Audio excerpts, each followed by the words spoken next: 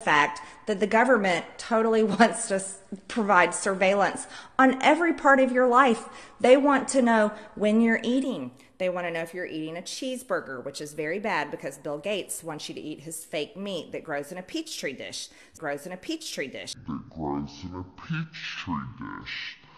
Probably get a little zap inside your body and that's saying, no, no, don't eat a real cheeseburger. You need to eat the fake. Probably also want to know when you go to the bathroom and if your bowel movements are on time or consistent. I mean, what else do these people want to know?